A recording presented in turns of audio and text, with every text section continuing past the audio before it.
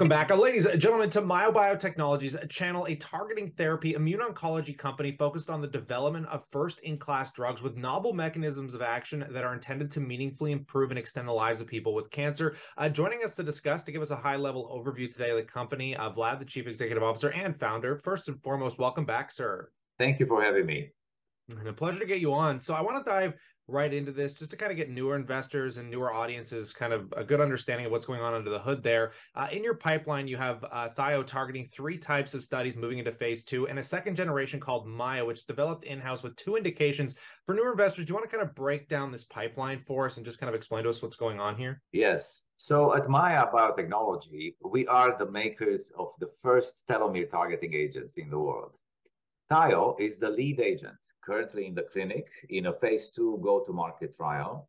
The efficacy of THIO is extraordinary. We have seen curative results in multiple tumor types when THIO is used in combination with checkpoint inhibitors. These results were achieved at doses 40 times under the maximum tolerated dose. Such an efficacy and safety profile is unprecedented. The FDA have endorsed the data and awarded THIO 2 orphan drug designations out of the first 2 applications, one in liver cancer, the other one in small cell lung cancer. Regeneron as well, via the clinical supply agreement under which they provided checkpoint inhibitor Libtayo for the THIO 101 phase 2 go-to-market trial in non-small cell lung cancer. This is our first trial, THIO 101. It's currently enrolling in Australia and Europe and on track to come to the US soon. We just released the safety data, very favorable profile indeed, and also the preliminary efficacy data showing that THIO has extended survival in the first patients treated. Our second trial, THIO 102, is our second phase 2 go-to-market trial to start later this year. This is starting in colorectal, HCC, hepatocellular carcinoma, and solid tumors of all types as a signal generation arm. And THIO 103 is our third trial. This is the phase 2/3 that serves as a confirmatory trial for the accelerated approvals from THIO 101 and THIO 102. It is in first line of therapy where most patients are. And starting with non-small cell lung cancer and small cell lung cancer, it will expand later to multiple tumor types as well. So about the pipeline, this is a program on which we have started about a year ago.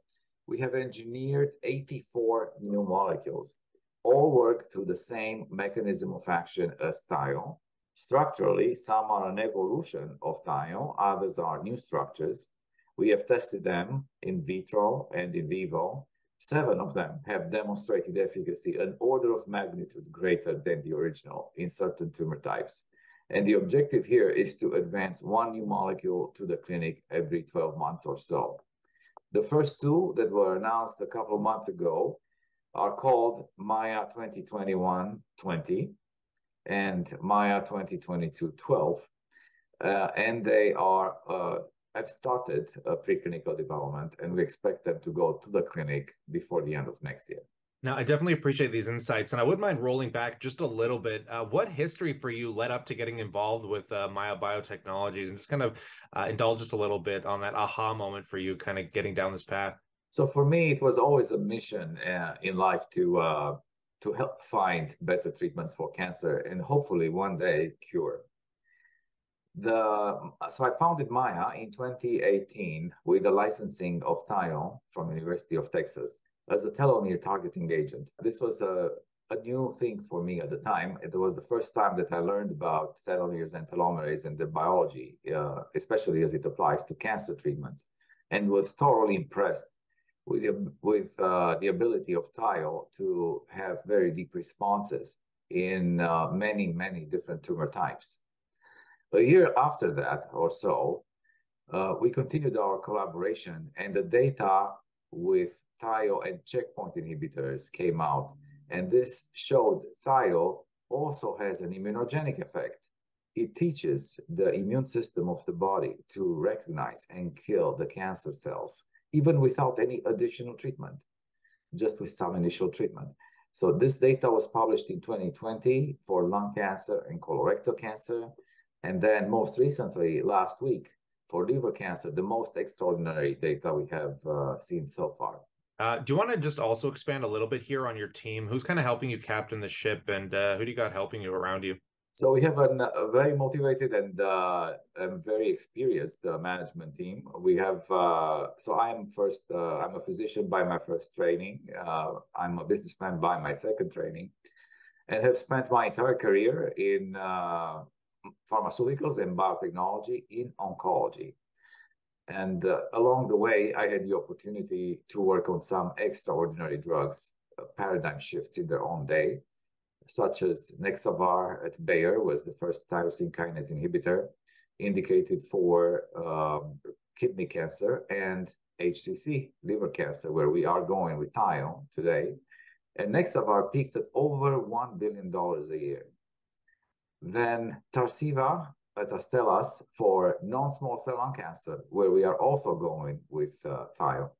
This peaked at $3 billion a year. And Xtandi for prostate cancer, more than 5. But not one of these compounds had such an extraordinary preclinical curative premise as THIO does. Not even Keytruda did, the market leader of all time in oncology. And also not such an extraordinary safety profile with this effects achieved at doses 40 times under the maximum tolerated dose. This is an unbelievable value proposition indeed. So with me, we have Sergey Gryaznov. He's the Chief Scientific Officer of MAIA. He's the inventor on the THIO patents and also on the new molecules, the new generation of new molecules. Sergey has been with us since 2019.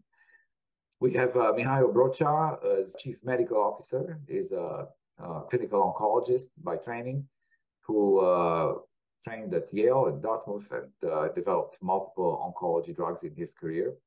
And also Mr. Joe McGuire, our Chief Financial Officer, a very experienced CFO. He's managing all of the ins and outs of financing behind the scenes. Well, I definitely appreciate these insights today, and I want to pass the question off to the viewers. We'd love to know what you think about this in that comment section below, and consider subscribing, because as news continues to come down the wire, and as we continue to kind of deep dive down into MAIA Biotechnology, we're going to update you here. But on that, as always, we look forward to catching you in the next one. Thank you as well.